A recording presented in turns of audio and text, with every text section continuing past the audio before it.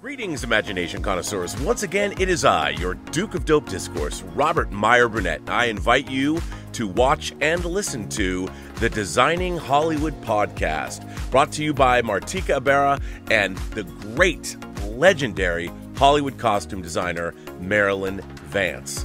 I am afforded the wonderful opportunity of co-hosting the show. If you are interested in the magic of Hollywood, the design of Hollywood, the clothes of Hollywood, watch the Designing Hollywood podcast, available wherever you get your podcasts from, or find the video version on the John Campea YouTube channel. That's right, the Designing Hollywood podcast. Why would you ever want to miss it? Especially if you love the movies. Robservations with Robert Meyer Burnett.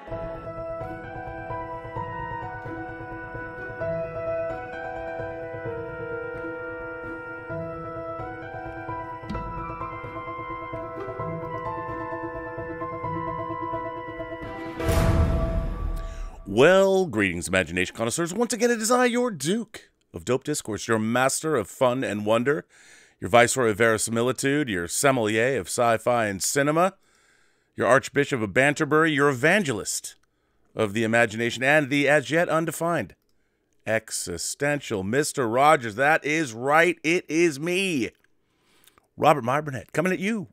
Thanksgiving 2022 for Robservations episode number 820. My God. Have I done 820 of these things? Did ever think I'll catch Joe Rogan? Probably not.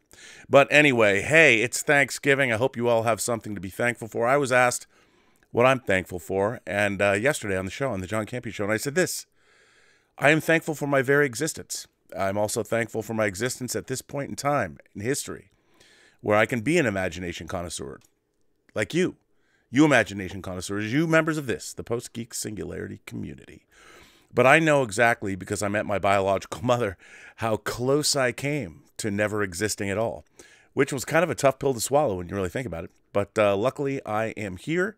I am happy to be surrounded by friends and family that I really like. I like having these venues to talk to you guys. I am happy that most recently our film Tango Shalom was blessed by the Pope. That's right, ladies and gentlemen, boys and girls, gentle beings, kind souls, however you identify. It was pretty cool that Pope Francis blessed Tango Shalom in an article in the Vatican newspaper, no less. So there you go. And think about it. Isn't it great? We've got streaming services, hot and cold running water, the medical technology that we have, the communications technology that we have. We got the JW Webb telescope. I'm thinking J.W. Pepper. The Webb telescope in space. We've got lots of great things to be thankful for, and hopefully the rest of humanity will sort itself out in our lifetimes. I want to be optimistic, I suppose. I try and be optimistic. You never know. But anyway, so something got me thinking. And fandom. I'm always thinking about fandom. I'm always thinking about who's a fan? Why are we fans? What's fandom all about? Why do we have such divisive opinions over things these days? It didn't used to be that way, the way it is here. Like, I used to go to science fiction conventions, and in my lifetime, there wasn't a lot of great sci-fi media. And what I mean by that is television and movies. It was really books, and to a certain extent, there were comic book conventions too. But when I was younger, if you hadn't read at least, I don't know, the top 25 basic books of classic sci-fi canon, you had a hard time carrying on conversations at science fiction conventions. Even when I was younger, like, you had to read Dune. You had to have read Heinlein's Stranger in a Strange Land. I can't tell you the last time I talked to anybody that has read Robert Heinlein's Stranger in a Strange Land. But when I was like 14 years old, if you hadn't read Stranger in a Strange Land, other fans would be like, what's wrong with you?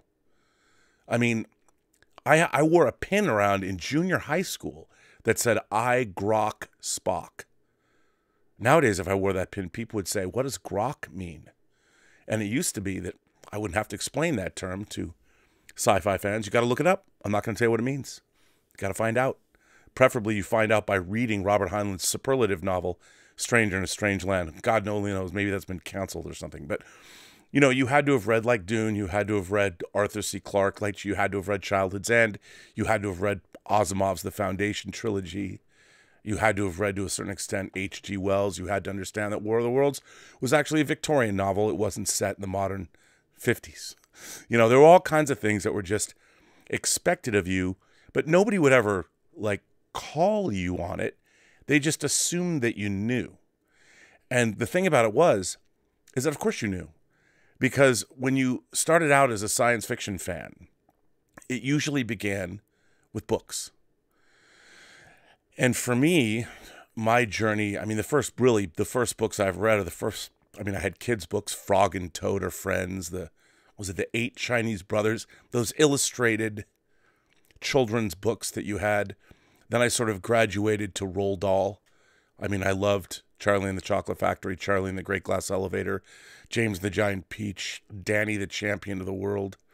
I love those books. My dad read Star Trek books to me.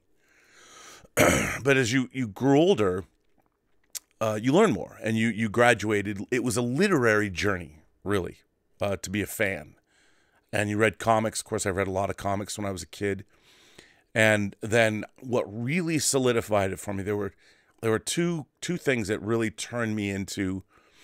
I mean, as a kid, you know, starting at 5 years old, I was a rabid Star Trek fan.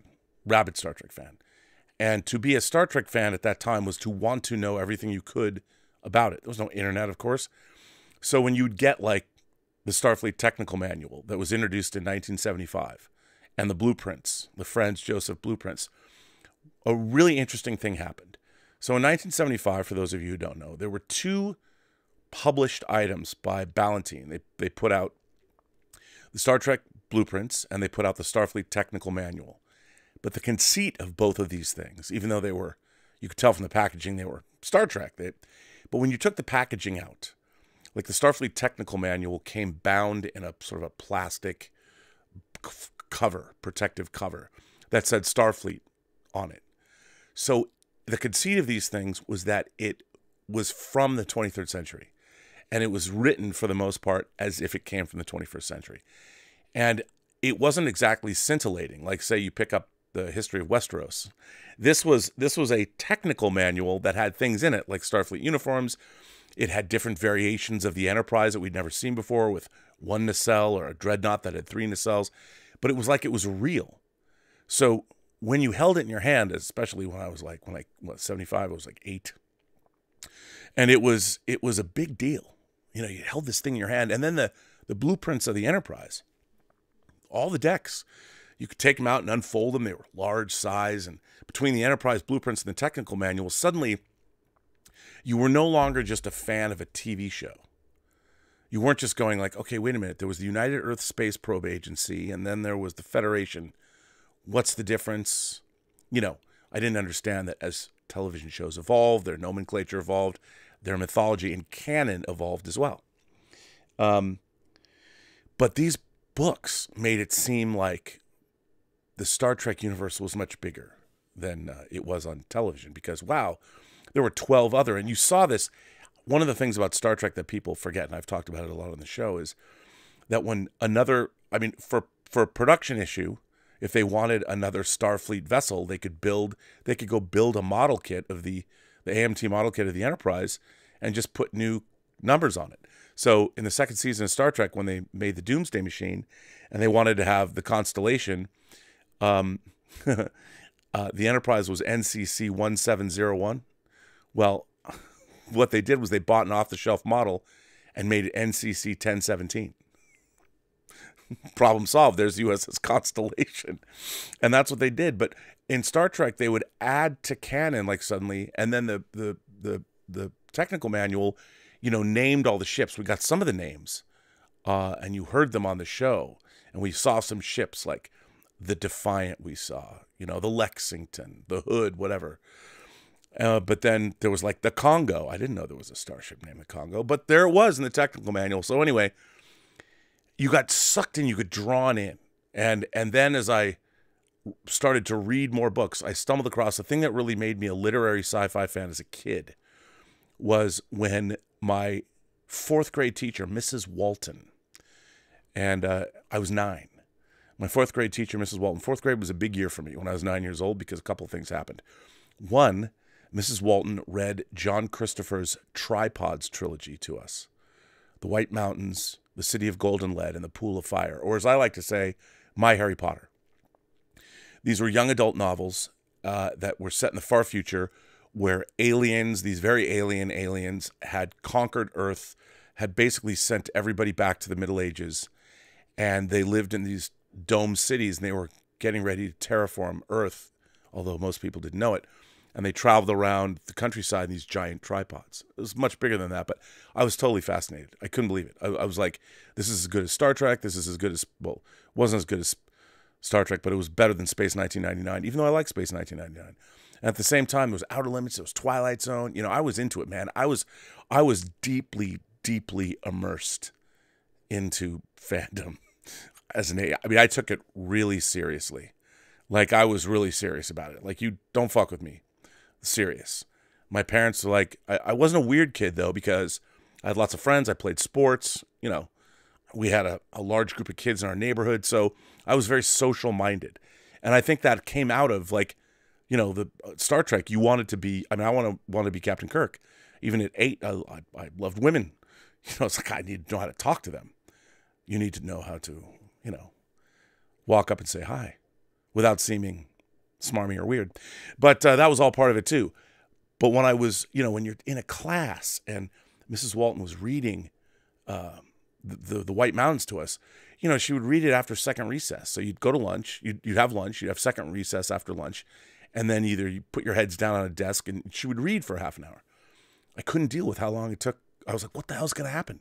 I was so into these books. I was so into the White Mountains because it was like, I didn't realize it. I guess because I hadn't really read novels at that point. I mean, I tried to, but I hadn't really done it.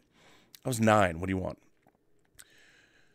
But then I just got this like idea, like, well, why do I have to wait? I'm going to go buy these books. And I went and bought them. And I tore through these books. I tore through them.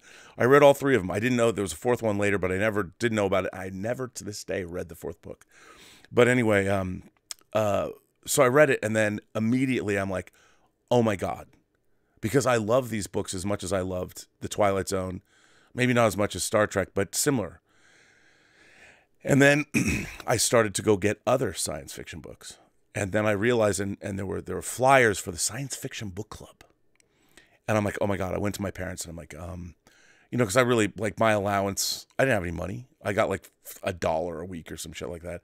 And I asked my parents, I said, look, can you enroll me in the sci-fi book club? And like back then you got like 4 books for $5 or $10. It wasn't that much, but it's more than I had. My mom's like, do you want me to enroll you in a book club? And I was like, yes. Yes, I do.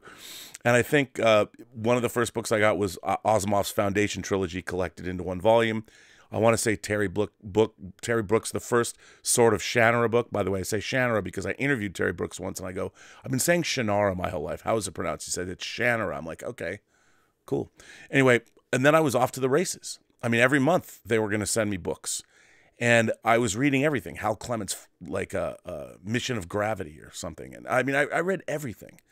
Hundreds of books. I mean, I was tearing through these books. And what was really interesting was as I read science fiction, I began to appreciate episodes of The Outer Limits more. And I began to notice that people that were writing, like Harlan Ellison, one of the great fantasists of our time, rest in peace, he had 2 collections I got through the Science Fiction Book Club called Dangerous Visions and Again Dangerous Visions. Unfortunately, the 3rd Dangerous Visions book never was published. I hear J. Michael Straczynski is the keeper of that flame, and maybe it will someday get published. But those short stories, amazing, amazing. And then I got turned on to horror, and I started reading horror novels. Like once I realized that movies like The Manitou were based on horror novels, I went and read horror novels like Graham Masterton. I remember reading at summer camp, I read James Herbert's The Rats. And anyway, it led me down a path that I've still never gotten off of. The point was, what I very quickly realized is that all of this stuff was intertwined. The Twilight Zone episodes, Richard Matheson, Charles Beaumont. I would notice Robert Bloch, or, Robert Bloch wrote the novel Psycho, also wrote a Star Trek episode. Actually, more than one. And then it was all intertwined. And I realized in order for me to understand all of this, to grok it all, I had to be aware of these things. You couldn't just watch a movie in a vacuum. You had to read the books too. You like A Boy and His Dog. Where'd that come from? I had to know. I had to go, Bloods are over. What's going on here? I had to find all this stuff out. And I was sort of insatiable. I couldn't get enough. You couldn't get enough. I was 9. In May of 1977, I turned 10. And there was a movie coming out, for those of you who might want to see where this is going. In 1977, Star Wars came out, May 25th, 1977, changed my life. Now, I was already, as you can imagine, steeped into this. In the wake of Star Wars, all that. I had just joined the science fiction book club when Star Wars had come out. It was kind of like in tandem. But when I saw Star Wars, like everyone else, it changed my life. There had never been anything that existed before that was remotely similar to Star Wars. But now with my inquisitive mind, I wanted to know everything there was to know. And when Star Wars I was reading, there were think pieces everywhere on the op-ed of every newspaper. I had a paper route too, and I always read the op-ed section of the paper, even though I didn't understand a lot of it. I always read it and looked at the political cartoons. After May of 1977, no one could stop drawing political cartoons with Darth Vader or Star Wars or whatever. It was everywhere. And you wanted to learn all about Star Wars. And then I started reading interviews with George Lucas, and it was like Akira Kurosawa, and I'm like, who's that? And there was no home video, so I couldn't go out and watch Hidden Fortress. I'm like, what's Hidden Fortress? What are the Dam Busters? I didn't know. You mean the World War II battle sequences in Star Wars? I mean, the X-Wing fighter over the Death Star, those are all World War II battle sequences that were originally cut into the film that the new ILM emulated. All this stuff. It made me hungry for knowledge. And that's kind of how fandom was for me. After Star Wars, I became a fan of movie soundtracks. And I started listening to John Williams. And then, John Williams, people forget, but Close Encounters came out 6 months after Star Wars did. It came out in November, I think. Yeah, just celebrated last week, was its 45th anniversary. So you had Star Wars in May, Close Encounters in November. Fucking mind-blowing. I mean, for a kid like me who was there had never been big screen sci-fi epics. Now, I had not seen 2001. I didn't see it until later, which was probably a good thing because I wouldn't have appreciated at the time. Because I was getting, the pulp sci-fi fantasy that I wanted. But the point was, the point I'm trying to make is one thing led to another. Like, it was all a continuum. Then you suddenly got interested in film music. And then it was like, oh, Logan's Run, the guy who did the music for Logan's Run, did the music for Planet of the Apes. And then it became a thing. So then you had to go out and get all this stuff. And I at 10, I was riding the bus going to downtown Seattle, going to bookstores, going to comic book stores, I needed a paper out to buy stuff. But the point was, you had to learn as much, like you'd want to know, as when George Lucas would say something in an interview, like, well, a Man with 1,000 Faces or whatever. What was that? Who's Joseph Campbell? Then you have to go read Joseph Campbell. I mean, it was this insatiable desire for knowledge, to understand where did all this come from and what could I see that would accentuate my enjoyment of what was going on screen, the stuff I loved. And I always thought that was just the way it was going to be. But remember, there was only Star Wars and there was only Close Encounters. Like, these were the GOATs. And then you'd see Planet of the Apes or something like that. And then I had all the lesser 50s sci-fi movies that I loved because I was watching all the TV show. But TV shows but there was only Twilight Zone, Outer Limits. And then you saw some other things, the Irwin Allen shows like Land of the Giants and Time Tunnel and Voyage to the Bottom of the Sea and Lost in Space. But those were... those weren't like Star Trek because they were inherently kind of goofy, but I watched them anyway because they were science fiction, fantasy, and horror. What else did you get? I was that kid that was scouring the TV guide looking at late night what movies I wasn't allowed to see. So I got a VCR, changed my life. But so anyway, you had to know it all. At least I did. I had to know everything. And one of the things that was always interesting to me about science fiction is when you started reading about it, there were all these other things, mostly literary. Like there was a lot of talk about, I learned the word dystopian when I was like 10. I'm like, what does dystopian mean? What is a dystopia? I kind of knew what a utopia was, but what was a dystopia? And why in the 70s was there so many dystopian science fiction movies, whether it was No Blade of Grass or The Ultimate Warrior or Logan's Run or The Final Program or Rollerball? Like, what did all that mean? I had to find out. I had to read up. You know, I read some dystopian science fiction. You know, it became a whole thing. I had to know. Anyway, what is the point of all this? Well, the point of all this is this.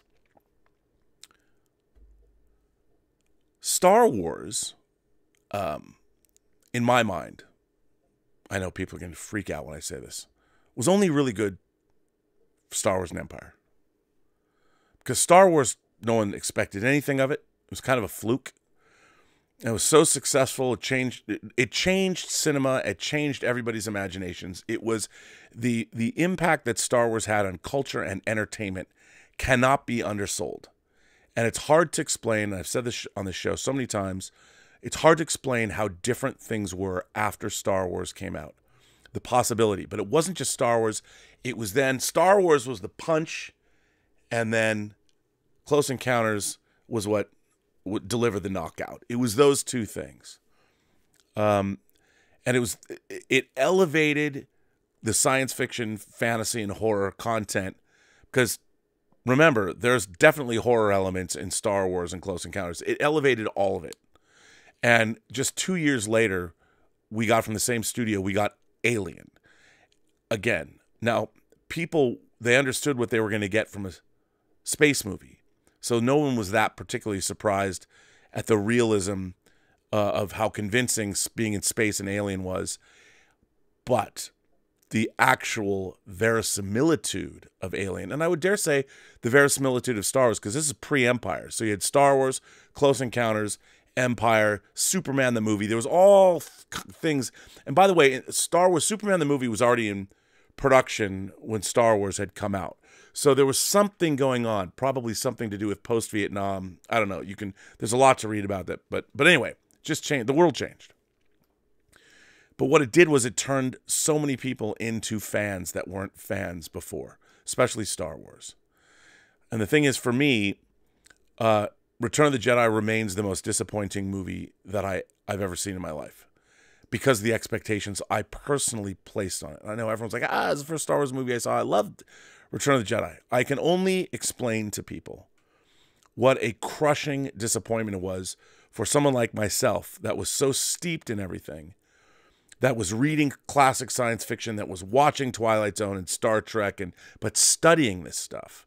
And Star Wars and Empire and then everything that came out after that, the summer of 1982, after Empire was released in 80, then the possibilities of fantasy filmmaking, that it just keep getting pushed forward. I mean, in 79, you ended up seeing things like even low-budget horror, like Phantasm, that Coscarelli had been doing. People like, well, he ripped off the Jawas. No, he started making Phantasm before Star Wars came out. But Phantasm and Dawn of the Dead and the slasher movies, and after Empire, you had John Carpenter doing Escape from New York, and then in the summer of 82, you had everything from Cat People and Conan the Barbarian and The Road Warrior and Star Trek II and Poltergeist and Tron and E.T. and The Thing. Megaforce, if you're a fan of Megaforce. It all came out in the same 3 months. May, June, July. Mind-blowing. Mind-blowing. But it was all different. Conan was very different than The Thing, which was very different than E.T., which is why The Thing didn't succeed, which was very different than Tron, which was very different than Star Trek II. Even Star Trek II. Star Trek was getting elevated with the motion picture in the wake of Star Wars. The point was, though, the ultimate point I'm trying to make is that fandom at that time was a bunch of inquisitive people that were looking into many different things. And I knew this because when you'd go to, we were all weirdos, and when we'd go to conventions, and I was going to conventions at a young age, but when I was going to conventions at like 13, 14, in Seattle, we had a great Comic-Con, and we had Norwest-Con, which is more of a literary sci-fi con. You had to know this stuff. You know, you had to know your references. And not only that, the more you knew about history, the more you knew about sociology, the more you knew about psychology, it accentuated how much you liked and appreciated these things. And that's why Return of the Jedi was so disappointing. I'm like, why did you take this franchise that was just going elevated and you turned it into a goof? You know, I'm sorry, but the alien designs in Return of the Jedi look like cartoon characters. And I understand that George Lucas, he thought he was making movies for kids, when really we all knew that he was making movies for the kids in all of us. And I'm not going to rip on George Lucas. I mean, he had his own he has his own things that he had to deal with, and everyone knows the contributions of Star Wars. A lot of people made that movie into what it was.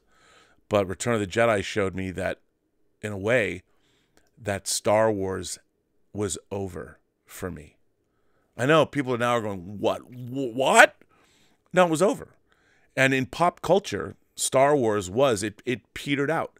Not that it wasn't always a thing, but it really did. Pop culture, Star Wars left the consciousness of pop culture. And it, over the 80s, after 1983, even the toys, you know, there was an Ewoks cartoon series, there was the Droids cartoon series, but for the most part, Star Wars left. And I think rightfully so, because Star Wars, and yet at the same time, you had the rise of home video and the rise of pay cable, so these movies played forever. And they were on all the time, and people were loving them and watching them over and over and over again, and it became a generational thing. Everybody, the entire planet became fans of Star Wars. What I think was missing, and what I saw missing from fandom, is fandom became, because we had so many great movies, not so much on the TV side, but great movies, that a lot of genre fans became strictly movie fans. And their love of, I mean, in one summer, in one 3-month period of time, when you get Conan, when you get Cat People, when you get The Road Warrior, when you get Star Trek II, the same day as Poltergeist, you get E.T., you get The Thing, you get Blade Runner, you get Tron. Well, the wide variety of all that material was mind-blowing. And rather than leading people to books, you got more movies. You know, and I think for a lot of us, we went back into the past and we started looking at older movies, and with home video, you could finally get them. You know, I could watch, I had seen Planet of the Apes, and a lot of Planet of the Apes movies were a staple, but you could study them. I could get all the James Bond movies. You know, I could go back and I could find obscure Universal monsters and watch those over and over again. Slasher movies, everything. Suddenly, everything else but the movies themselves became, at least the people I knew, we were all film fanatics, and it was a lot less work to watch movies than it was to read novels and things like that. So the rise of great media, I think, really curtailed reading science fiction novels. Now, the other thing that was happening in the 80s, too, is that comic books were undergoing a renaissance. Alan Moore hit the scene. Whether it was Swamp Thing, Frank Miller doing, after Elektra and Daredevil, doing Ronin, then doing Dark Knight Returns. You know, and there was a renaissance in independent comics. So I was reading things like Howard Chaykin's American Flag, which was pretty sophisticated dystopian future America. But it was all, you know, it was amazing, and it was you couldn't get enough. Where's all this taking me? Well, I would like to read an article that was in Deadline yesterday. Deadline, obviously, the great industry trade paper. Deadline had an interview with Andor creator Tony Gilroy. So all of you people, whoever's time stamping this, put in at 1 o'clock, 30 minutes in, wherever the timestamp is right now, somebody write in the description or put in the comments, finally starts to talk about Andor 30 minutes in. So, somebody do that for me? So anyway, Anthony D'Alessandro interviewed Tony Gilroy, Andor creator Tony Gilroy. And it was a very interesting interview. And I'm just going to read what he said. So here's what Anthony said. Was there something in history that the Andor Season 1 finale was inspired by? Especially that with everything that's going on in Ukraine. Tony Gilroy says, "It's just so incredibly sad how easily available all of the things that seem contemporaneously sad are through history, and they just continue to repeat themselves. There are things all the way through the show, and I don't want to go through and quote chapter and verse, but Andor is the Russian Revolution. It is Montagnard. It is the Haitian Revolution. It is the ANC. This is the Earth Gun building, Palestine. This is the Continental Congress. This goes all the way. I mean, you could drop a needle in the last, I don't know what is recorded history, 3,000 years? Legitimately recorded, I mean. Slavery, oppression, colonialism, bad behavior, betrayal, heroism. I mean, it's a continuum. And then our boy goes on to ask him and says, the fleshing out of Rebel co-founder Mon Mothma, she feels like a nod to Nancy Pelosi. This upper-class person who knows she's a catalyst to make a difference and right wrongs. Tony Gilroy answers, her job description is a senator, a longtime politician, a power player, doesn't get everything she wants, doesn't get everything he wants. I certainly wasn't thinking about the American Speaker of the House when I was writing the scripts. Then he goes on to ask, the cliffhanger where Cassian lays his life on the line and faces off with Luthen Rail, were you always planning that? I said we'd take 12 episodes across a year. We'll take this entire expanse of time and we'll take somebody who's completely disillusioned and completely self-interested and really having the worst day of their life and just someone who's turning into a roach.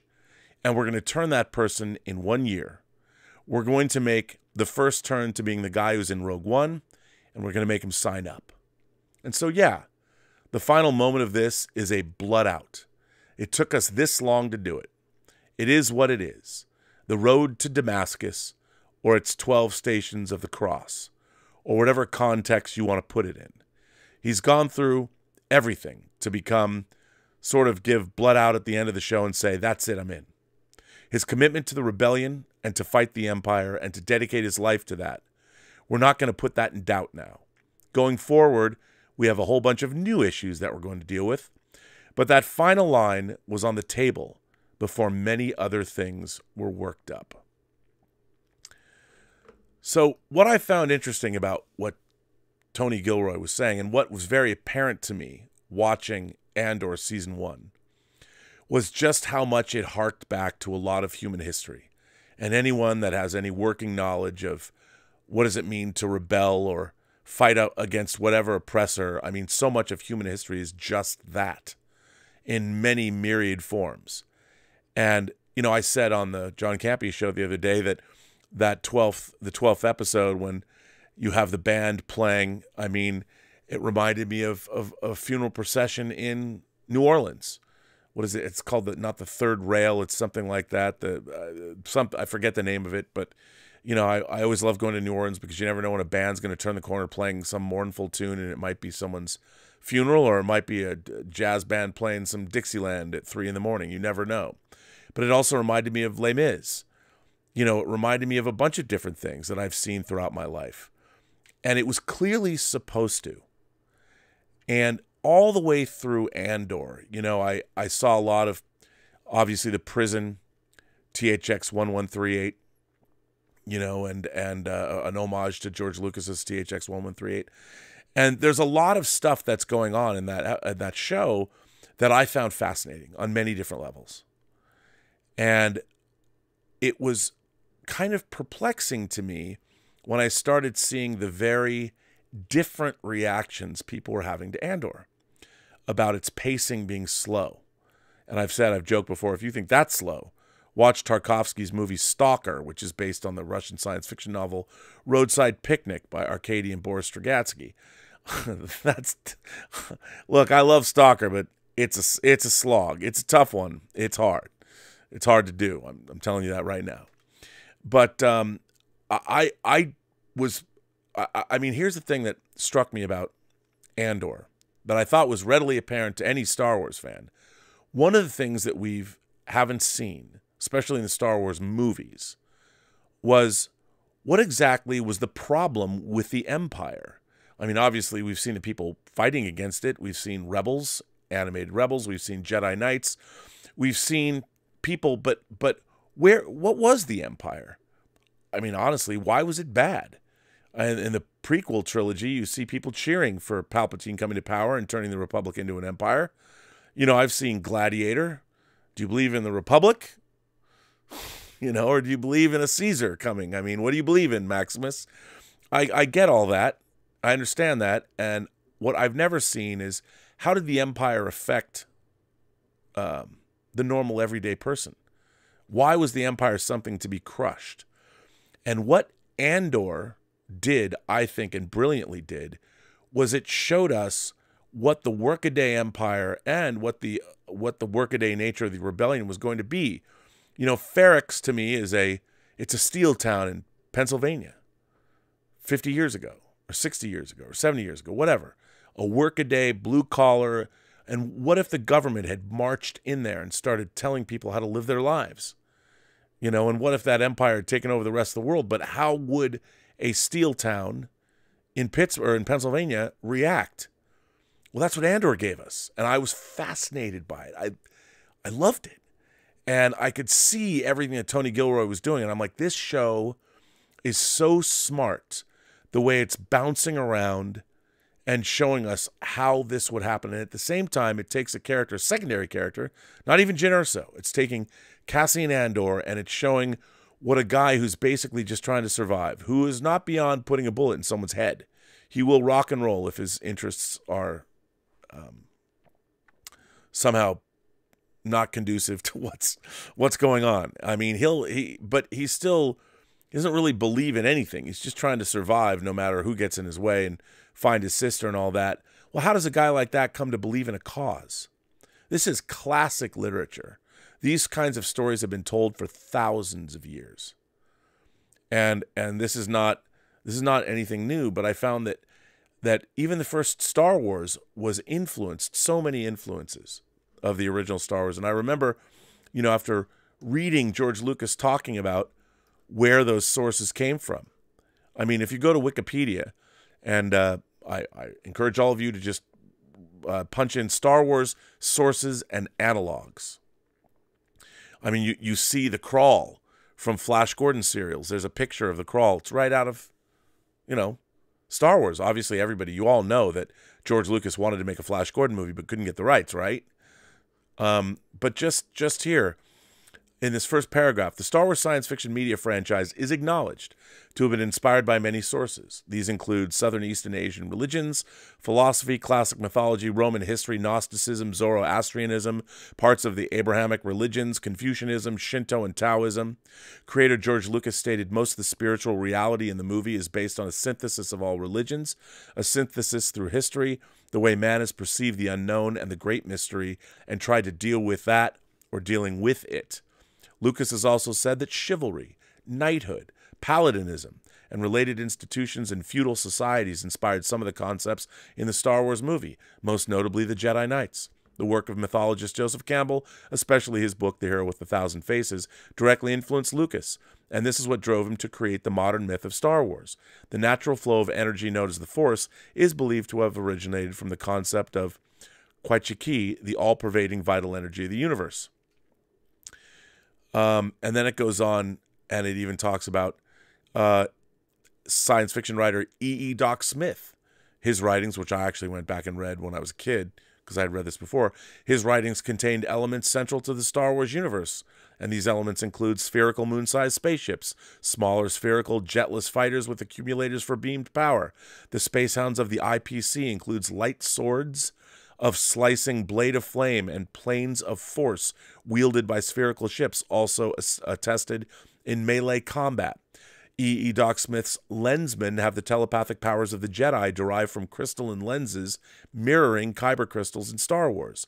In Triplanetary, a tractor beam from an artificial planetoid captures another vessel and a damsel in distress adventure ensues. Space armor with a general focus on melee combat using space axes, which they also use in the anime series Legends of the Galactic Heroes, which owes a lot to lensmen.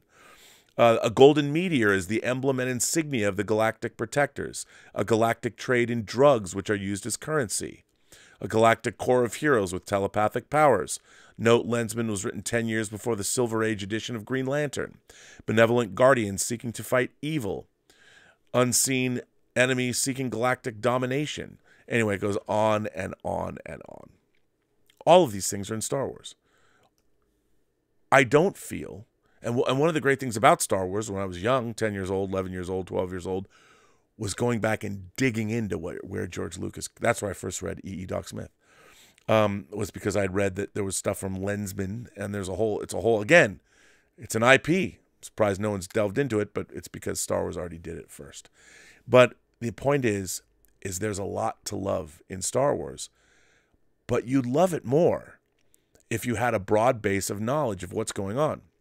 And that's why the response to Andor has been incredibly frustrating to me as a lifelong fan, and certainly a fan of Star Wars since that fateful weekend. I did not see Star Wars on May 25th. I saw Star Wars on the following Sunday. If May 25th was a Wednesday, I saw it on Thursday, Friday. I first tried to get into it on Friday. Lines, never seen them before. Didn't get in. Went on Sunday. So I saw it 4 days after that. So probably the 29th maybe of May. But anyway, Star Wars began a lifelong thirst for a knowledge of where all of this stuff came from. And I would have thought that would have happened to everybody. Now, this is not a criticism of fandom, but I do feel that the discourse in fandom has become far less interesting than it used to be. Because I don't see, now, obviously Star Wars has animation, it has video games, and I think that everybody's knowledge of Star Wars today is based on their institutional knowledge of Star Wars itself.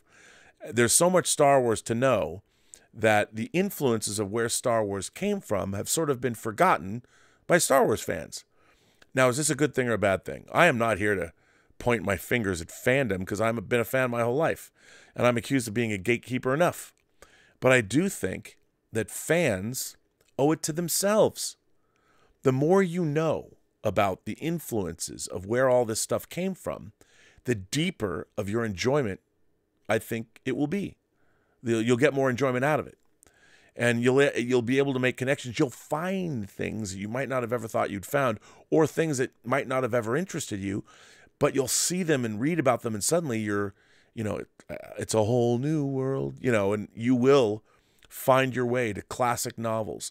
You will find your way to, I never heard Beethoven before. I'd never heard Beethoven until after I started listening to Star Wars. I asked my mom about, is there any other music like this? And she, to her, it was all classical music. She's like, well, I have my Beethoven records. And, she had all of Beethoven's works, and I started listening to Beethoven symphonies. And what was really interesting is after I heard like Beethoven's 7th Symphony, I started recognizing it in a lot of movies, especially science fiction movies. I was like, oh, and I was reading Lord of the Rings as well. And then you'd heard about the Ring of the Nibelung cycle and all of that, and Norse mythology and what Wagner had done and all of that. What is that? And then in 1981, Excalibur came out and was using some of Wagner's music, and it leads you to, you go find these things and you just keep, and what's so great is it's endless. You can dig into all this endlessly. It's an endless font of knowledge that you will never, ever, all you're going to do is gain appreciation for all this stuff, especially a show like Andor. So when I hear fandom saying, Rob, this is slow, it's boring, it's not the Star Wars I want, and I'm like, for me, it was the opposite. I had the opposite experience. This was the Star Wars that I was always interested in, but I didn't think anyone was ever going to tell that story. And yet we got it from Tony Gilroy. So, and I think anybody with a cursory understanding of writing, Andor is a very literary show. And what I mean by that, look, all science fiction comes, your enjoyment of science fiction, whether it's comics, video games, movies, or whatever, would be greatly enhanced by reading some of the great canonical works of science fiction. Now, I'm not saying you have to. I'm not saying you're less of a fan if you don't. I'm just saying that if you did yourself a favor and delved into these works, like, for instance, Dune. I know you've seen the movie, but the book Dune is fascinating. It's fascinating to read because, again, Frank Herbert was drawing on much of the real world, our world, to create that universe, to create everything in the Landsrad, the fact that it takes place in the year 10,191, the Butlerian Jihad, all that stuff. I mean, it's fascinating. I mean, we're getting a TV show based on the formation of the Bene Gesserit that takes place 10,000 years before the Dune movie. Who would have thought anybody would do that? But HBO Max is. Did you know that? I mean, isn't that crazy? We're getting the Sisterhood TV show. We're getting a show about the formation of the Bene Gesserit that takes place 10,000 years before Dune. Where's the Knights of the Old Republic show? Where's that? Come on, man. Why aren't we doing? I don't understand. I mean, I do. I understand corporate interests and IP and all that. But you know what? Here's what I would say. When something like Andor comes along, we as fans owe it to ourselves to embrace something that tries to do something new that is, obviously, if you don't like Andor and you think it's slow, I think it's clear. I don't believe in the subjectivity of all art. I believe in the subjectivity of people's opinions. Not everybody has to like everything. People have all kinds of different tastes. They like all kinds of different things. But that doesn't mean that Andor isn't good. That doesn't mean the Mona Lisa is a bad painting. I believe that great art, has objectively great things about it. And you know who decides this? History. History does. If art survives history and it keeps having truths and things that can be passed down to new generations, then there is objectively something in art that's touching not just you or not just us, but touching multiple generations. I agree, Well, I think it was Theodore Sturgeon who said 90% of everything is crap. Was it Ted Sturgeon? Was that Sturgeon's law? I don't remember. If I'm wrong, put it down in the comments. But, I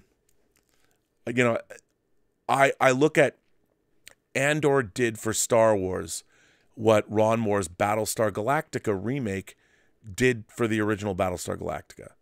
It took the core concepts that were there and showed us them in ways we had never seen before and made them much more adult and made them more relevant. I mean, like all great stories, allegorically, Andor has a lot to say about what's going on in our world today. As you heard from Tony Gilroy, there's plenty of places around the world that you can find real Cassian Andors or real Luthans. And wouldn't you rather know about this stuff and have a background of knowledge that you can watch a show like Andor and go, oh, I see, that reminds me of this, or oh yeah, I read that, or something like that. And I feel like that our fandom has become increasingly myopic.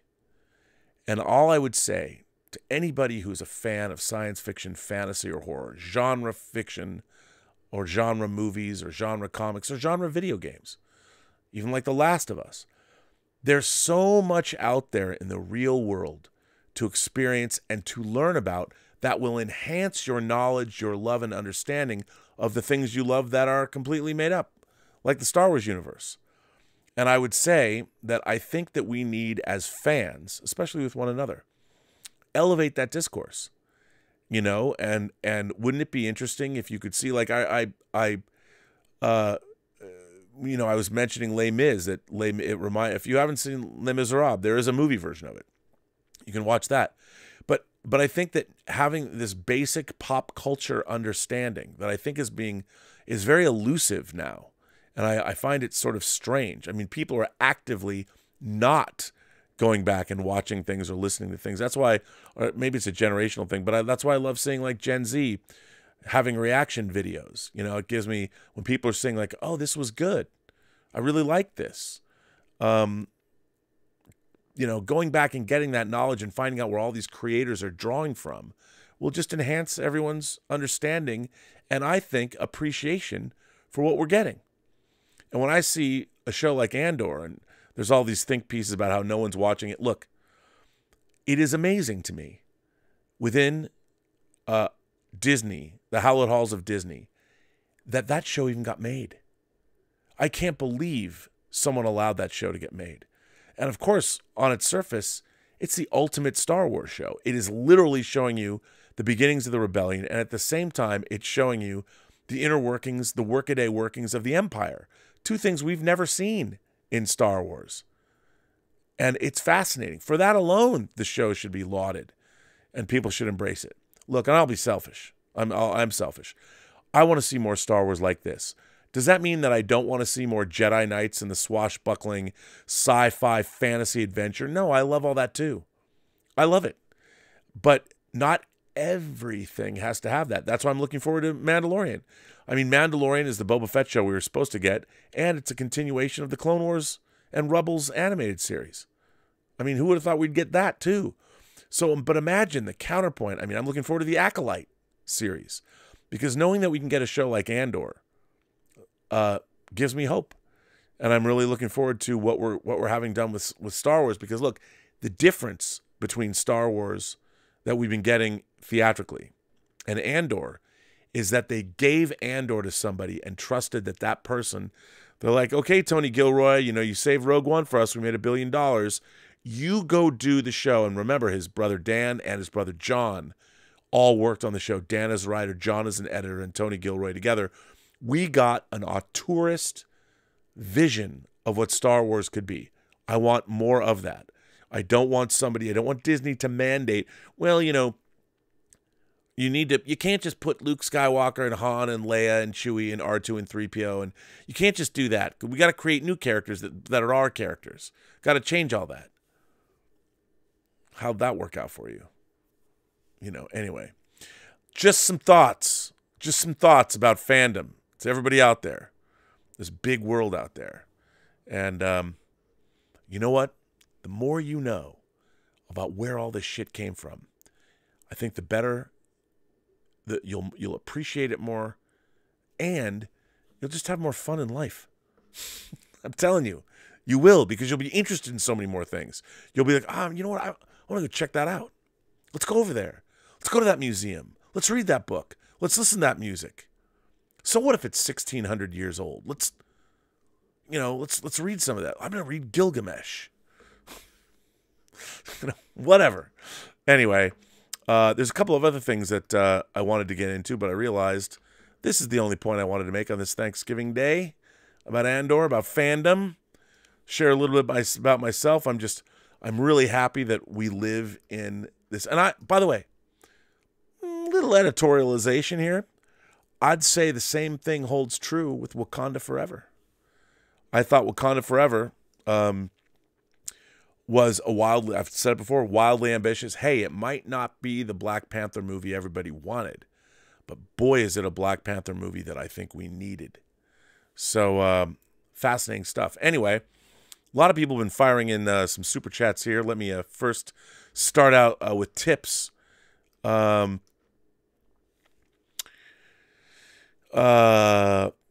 Pete Iacovoni says, actually, this came from Pete. He sent a letter to Let's Get Physical Media. I'm going to save your tip, Pete, till this weekend. Me Panties. Me Panties is a proud new sponsor. We sell specifically designed panties for men who want to look good and feel sexy. Next time you see Rob, make sure you ask him about Me Panties. We sent him a box full, so he'll be wearing a pair. Bring on the tassels. Well, Me Panties, I'll wear your panties. I'm Manscaped too, so they better be soft. Stubble McShave, by the way, thank you, Stubble. Stubble McShave sent me a book, All I Need to Know About the Wheel of Time. Got that. Thank you so much. I appreciate that.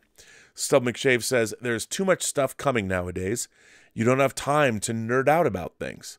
I'm going to make a conscious decision to ignore some IPs and focus more on the things that appeal the most to me.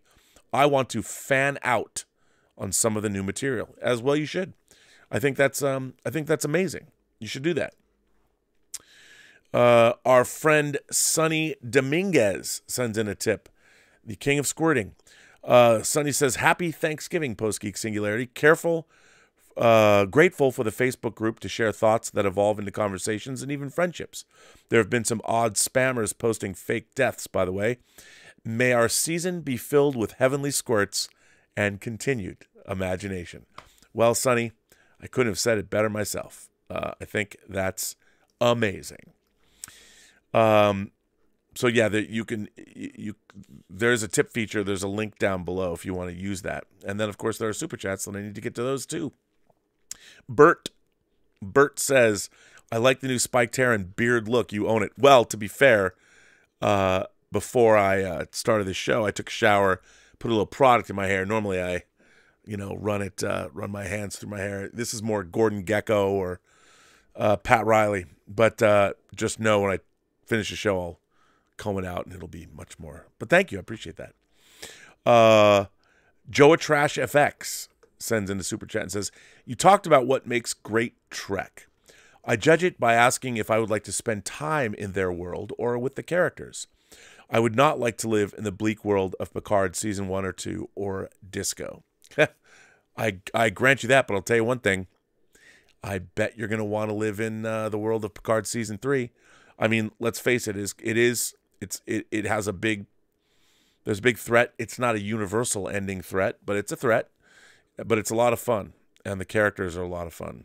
And Star Trek Picard season 3 is like one 10-hour-long Star Trek movie. Alex Detman sends in a $50 super chat. Alex, you're too kind. Alex says, I am grateful for this kick-ass community, for being able to hang out with our Admiral of Access and knowledge to film Robert Meyer Burnett. Thank you for being an awesome friend to us all. Well, that's very nice. I'm grateful for finally feeling I belong. Well, Alex, of course you belong. You absolutely belong. We all belong here. If you're an imagination connoisseur, you are welcome here. And by the way, I would say this. As people know, we are going to run a short story competition. We are going to start that short story competition again. I'm going to announce it in early December. And entries open again on February 15th. So I'm going to give people a chance to write. If you've already sent your story in, no problem. I have a professional editor that's starting work on, and we are going to charge a rather steep entry fee because I'm now paying an editor to read the stories and actually who's going to edit the stories with us. But we are going to publish the book in 2023. And then, yes, for those of people who ask, well, when are you going to give out the awards for the film festival? I've not given out the awards for the film festival yet. I'm going to, and there are cash prizes. The book is going to be different. The book is going to have, and we're going to crowdfund the final book because it's going to be in digital form. It's going to be in paperback form, and I'm going to make a beautiful hardcover slipcase version of the book. And there are some professional writers who are going to make some contributions as well, but notices of that will come later. So the book is called The Imagination Connoisseurs, and the short stories will be between 5,000 and 10,000 words. And you can write anything you want. You can write a story that should appeal to imagination connoisseurs. You can write a story about being an imagination connoisseur. You can write an essay. I leave it totally open. It is going to be an anthology of stories or essays, whatever you choose to write, about what does it mean or what is an imagination connoisseur. So Sam Sugart says, I just saw Glass Onion, fan-freaking-tastic. I'm probably going to go see that tomorrow. I cannot wait. I'm really excited. It looks great. I'm going to go see Glass Onion, and I was supposed to go see. I think I'm going to go to Glass Onion and The Menu, see a double feature. Happy Thanksgiving, Rob. Thank you for getting me through training with the Marines. Wow, well, congratulations. Semper Fi. Hoorah! Your insights always keep me sharp and informed. Well, that's very nice of you to say. I appreciate that very much, Zachary. And thank you in advance for your service. And keep us abreast. I'd be very curious. You know what I would be interested for you to do? Maybe we could do something with it on the channel. Keep just a little diary, even if you just talk into your phone or something, about your experience, about becoming a Marine. What does it mean to become a Marine in 2022, 2023? I'd be very curious to hear about your journey. And, you know, if you think about it, I mean, you probably can't take pictures or anything, but just your thoughts could be really interesting. Bond Presents says, I agree exploration into a piece's inspiration and origins and time period is a missing part of today's fandom. Great works reward research. Totally agree. Totally agree. And I love that. Our friend Mike Alito says, Sokath his eyes uncovered. Love you. Happy Thanksgiving. Well, Mikey, I love you too. By the way, our own Mike Alito here has an aunt, And if you want to watch a documentary, a fascinating story about a fascinating individual who really shaped the United States without people really knowing it, watch the documentary My Name is Pauli Murray. And you know what? This weekend is a perfect time to watch that documentary. And it's fascinating. So you never know. People that are imagination connoisseurs or the people that are adjacent to imagination connoisseurs, a lot of people have really interesting people in their lives. And that's another thing. When you watch this documentary, it's a fascinating documentary, but I'll tell you something. I didn't know who Pauli Murray was. And I was listening to a author on NPR a couple weeks back, maybe a month ago or something. I told Mikey about this. And the author was talking about Pauli Murray and her contributions to law in the United States. And I was like, I know who Pauli Murray is. And I wish I could remember the name of the book. Mikey probably knows. Put it in the chat. But you know what's really funny? If you guys haven't seen Alex Cox's mid-'80s, I think it's 84, his movie Repo Man. There's an actor named Laurie Walter who's in this movie. And in Repo Man, he's explaining. He's like, you know, like sometimes when somebody mentions something like shrimp or plate of shrimp, like suddenly you'll realize that you'll see it everywhere. You'll hear it everywhere. It's all around you. Plate of shrimp. People talking about plates and shrimps. It's part of the mysteries of the universe. And it's true. It's like when you pick a new word to use every day. Suddenly that word pops up. You realize, oh my God, this word's everywhere. I just didn't notice it before because you let it pass by you. So Mikey, thanks for that. But definitely you're going to want to watch My Name is Pauli Murray. Joseph Michael, who's a PGS hero member, says, with Bob Iger back at the helm, would you say the chances of Pixar's Elemental remaining a theatrical release have gone up? Happy give thanksing. Joseph, I think absolutely. I think that, first of all, Elemental looks wonderful. And I think absolutely will Pixar movies be theatrical. I mean, I can't imagine them not being theatrical. So yes. Ilan Abadi is here and says, happy early Hanukkah. Well, thank you.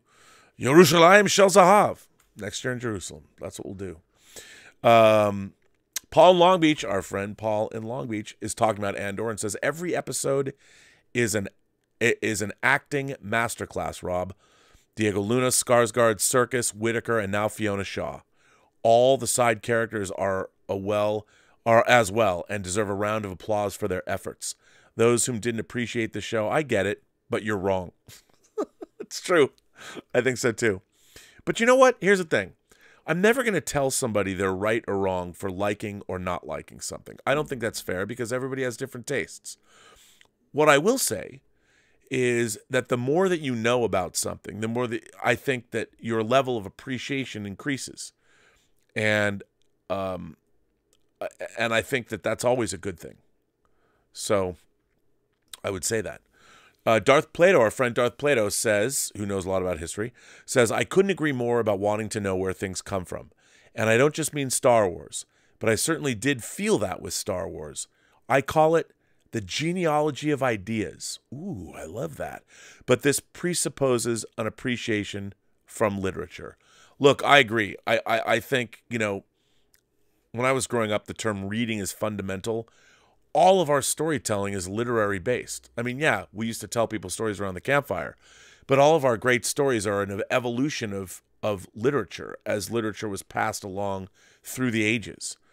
And by the way, if anybody tells you that you shouldn't be reading authors anymore because they've fallen out of favor, I'm like, fuck that. Human civilization evolved. And if you're going to hold thousands and thousands of years of human civilization against you're educating yourself, you're doing only yourself a disservice. So there you go. That is my thought. Oh, by the way, my nephew is waiting patiently to know what you thought of your package, brother. You know what? I totally forgot to bring that down. Wait, you will only have to wait until tomorrow. You will find out tomorrow what I thought of your package. So tell your nephew tomorrow. I'm going to do a Robservations tomorrow about something totally different. Tom Jr. Jackson says, Rob, happy Thanksgiving to you and Elizabeth. We got friends from out of town. We got family here. It's going to be great. And non-corrupt TV producer. I love that. Sends in a tip and says, hey, Rob, how you doing? Love the holiday look. Santa Claus really works for you. Anyway, you didn't very much like the first 2 seasons of my show. I have a third coming out, and I need a good review from you. Is this enough? Let's do lunch. No. I'll tell you something. Look, I'll watch your 3rd season. If it's good, I'll be able to say it's good. Now, a lot of people, I assume you're referring to my love of the Terry Matalas show run, Picard Season 3. All I can tell you about Picard Season 3 is don't take your Uncle Bob's advice, all right? Don't take my lifelong love of Star Trek, my both professional and personal interest in the franchise. Don't listen to me. Don't listen to anybody. You should always make up your own mind. You can take it under advisement, but I would say this. And I know Louise, Louise, I love you. Louise X Sparrow, she's in the chat. I love her to death. She's great. I'm sure we could go to throw back a few pints and have a good time. But Louise, the damage can always be fixed. I'm just telling you.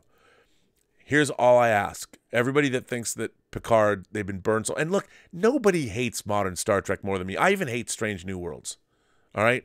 For various other reasons. Strange New Worlds, what a pandering show that is. And what they did to Balance of Terror, complete misunderstanding of oh my God, don't get me started. I hate modern Star Trek. I hate it. I think it is absolutely creatively bankrupt. I think the people that are making it don't really care very much about the Star Trek franchise. Hey, it's a job. Good for you. The actors do the best they can. I wonder if they know their ranks. Maybe they don't. I don't know. I hate modern Star Trek. Really loved Star Trek Picard Season 3. And I hated Picard Seasons 1 and 2. And I'll tell you this. There is a scene, and I'm not even going to tell you what the scene is. There's a scene involving a bunk bed. If you get to the scene in episode 1 with the bunk bed, it'll put a smile on your face and you'll be locked in. Give me the bunk bed. Get to the bunk bed in the first episode, which probably happens around the 30, 40-minute mark. If you get to the bunk bed, it's not even a big scene, but it'll just put a little wry smile on your face. If you get to that scene, you'll be in. That's all I'll say. I won't twist your arm anymore. I swear to God. I'll tell you what I'm going to do, though. I think I'm going to read a letter. I got some letters. I got some good letters. As you know, if you want to write me letters, you can. You can write me letters here. Go to the right down below, the Post-Geek Singularity. And I read them. I read them live on the show. And I'm going to read one now. Now, here's a couple good ones. William La Rochelle writes in, Click versus appeal. Uh-oh, I probably have to take a swig of water for this one. Here's hoping that this gets through the filter.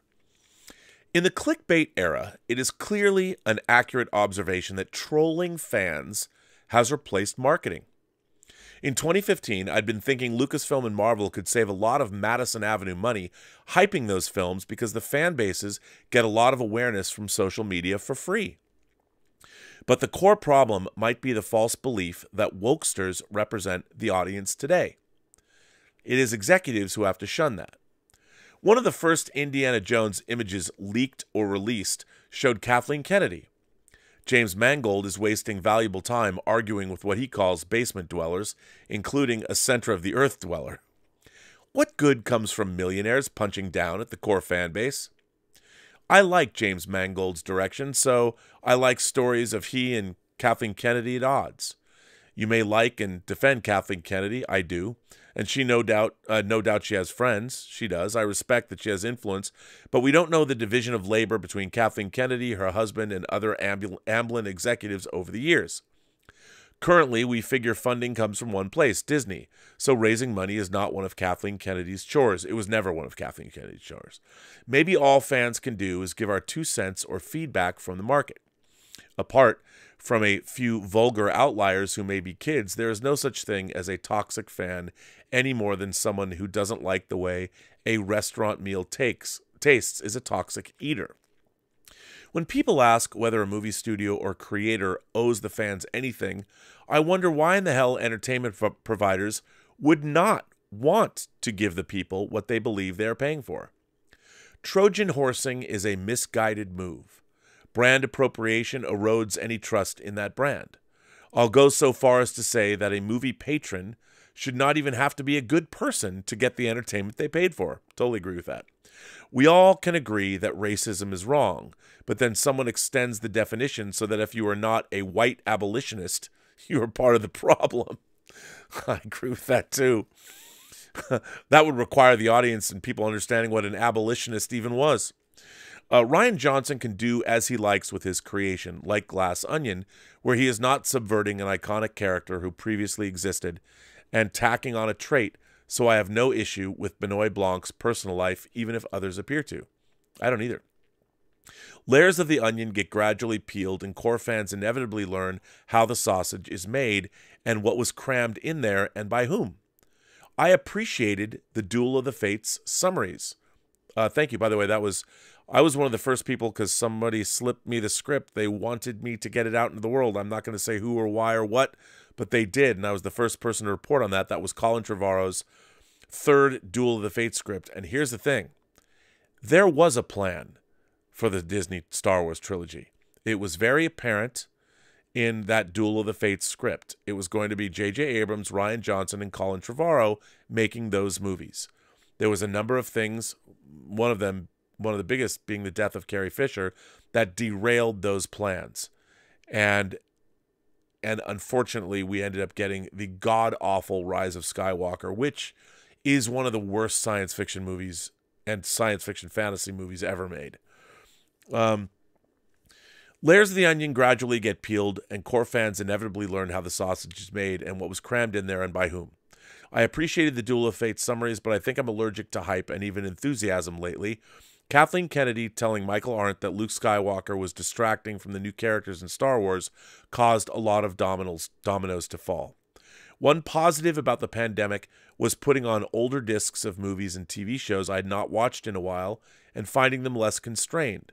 Hollywood can disregard, quote, woke sensibilities.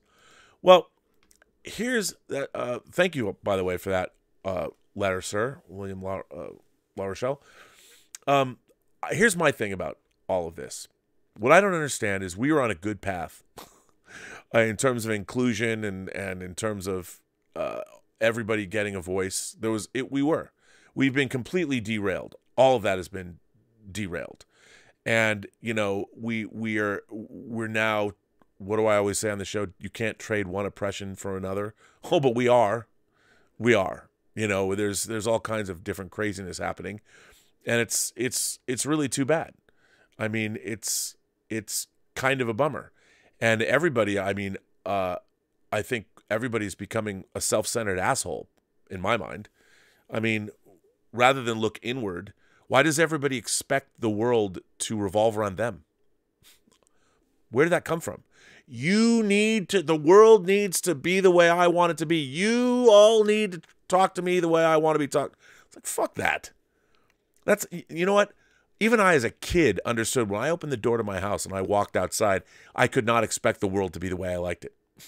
The world was out there, man, and it was going to get me. And all I needed, I didn't have plot armor, but I needed to be strong enough and smart enough to know how I'm going to navigate the world out there and to realize there's all different kinds of people from all walks of life, different shapes, sizes, colors, creeds, sexualities. They're all different from me. And I needed to go out there and understand them. Now, that doesn't mean I have to do exactly what they say that I should do, but I have to understand them and hopefully learn to live with or be friends with or understand, comprehend who those people were. Learning about people, it's the same thing to learn about influences of George Lucas when he made Star Wars. Try and understand people, you know, be polite, understand that every single human being on this planet is the only person. They're the only, in the entire universe, in the infinity of the universe, most stars are made up of the same shit. Now, there's not a lot of diversity in stars. Stars are, I mean, there's big stars, there's small stars, hot stars, cooler stars, but people are wildly diverse. There's probably a lot more diversity in humanity than there are in the diversity of the kind of stars there are in the universe. And yet we're all made up of, as Carl Sagan would say, star stuff. But, I mean, but now people demand that the world cater to them, which is strange to me. Why, like, I'm all about, if you want to call yourself whatever, I'll call you whatever you want. But I'm polite, but don't demand that I do it. If I disagree, understand that I disagree with something you're saying to me, and don't force me to do something I disagree with, especially if it's not compelled by law. And I think we need to be much more mindful of one another. I mean, our different opinions and different ideas are where we should meet, where we should explore, where we should cooperate and find out who's, let's be greater than the sum of our parts. Let's together do something new. Let's create something new, not subvert everything that's already here. Although you can do that too. Let's see. This one comes from, there's a good one. Mark Erickson says, limited runs. Okay, before I read this, I have to explain that Exo-6, which is a new company, a new Star Trek licensee, their only product is making high-end 6th scale Star Trek figures. And they, you pre-order them. And I have to say, of all the 6th scale companies, you order them and usually you get them within 3 months, which is pretty great. Well, recently they have done a Star Trek, the motion picture, Admiral Kirk. They did a very limited run and it sold out within the first day it was available. So this letter comes from Mark Erickson. What is the upside for Exo-6 limiting its Admiral Kirk figure to a low production number, which, as you pointed out, sold out in 7 minutes? It sold out on the Exo-6 website, but you could still get it at Sideshow, but it's gone now. It's as if they're leaving money on the table. Thanks for your sharing and deep knowledge on a wide variety of topics. Best of luck to you in your endeavors, and I would happily contribute to a fund for an update of Free Enterprise.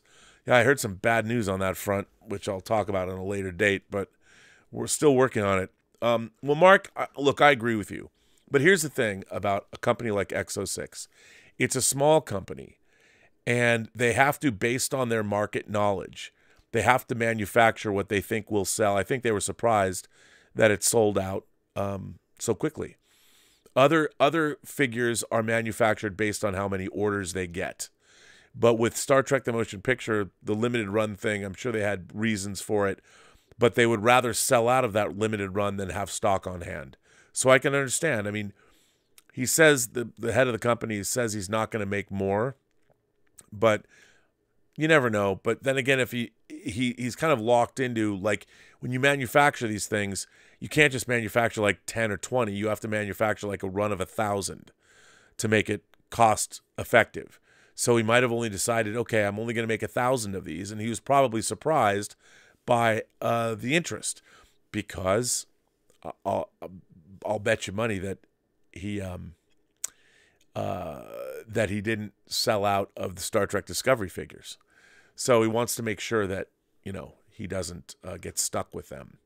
But I understand. I mean, it's a tough call. But he did announce, he also made a big deal to say this is going to be a very limited run, and once they're gone, they're gone.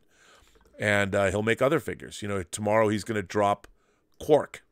So we'll see if that sells out. Let's see. Alon Abadi says, have you watched Slugfest? It's pretty good. Short and interesting episodes about the comic book industry's history. Kevin Smith narrates. Russo Brothers produced. I have not, but I know the book. I think it's based on the book, which I read. I think it's called Slugfest, isn't it? About the history of Marvel and DC. I do want to watch it. I haven't watched it yet. Manuel Shaper says, did you notice the lens distortion in Andor? I'm not sure what you mean by that. I think you might be talking about the fact that they used anamorphic lenses to shoot it, of which There's a great, if you guys don't know the YouTube channel Studio Binder. Studio Binder is a product. They're selling a product, but they do great videos about different things in filmmaking. And they did a pretty great video about anamorphic lenses that explain, and it gives you a little primer of how to understand and how to recognize what was shot with anamorphic lenses and what wasn't. And then there's another guy, and I forget his name, who has a channel about where he talks about anamorphic stuff. And if you let that Studio Binder thing play, then he'll come on, I think, if it'll suggest, and he'll come on and go, that Studio Binder thing took a lot from me. And those two things together are really informative when it comes to anamorphic lenses. But you might be talking about that if I get you correct. Esteban Rivera says, hey, Rob, my favorite director is Mel Gibson, and my favorite movie of his is The Patriot. But he didn't direct The Patriot. Roland Emmerich directed The Patriot.